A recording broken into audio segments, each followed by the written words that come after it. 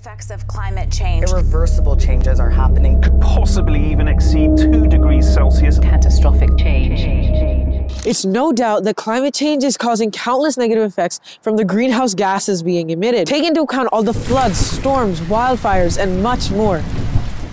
Additionally, Earth's rising temperature and projected population growth to 9.7 billion by 2050 will worsen climate change through increased fossil fuel and resource consumption.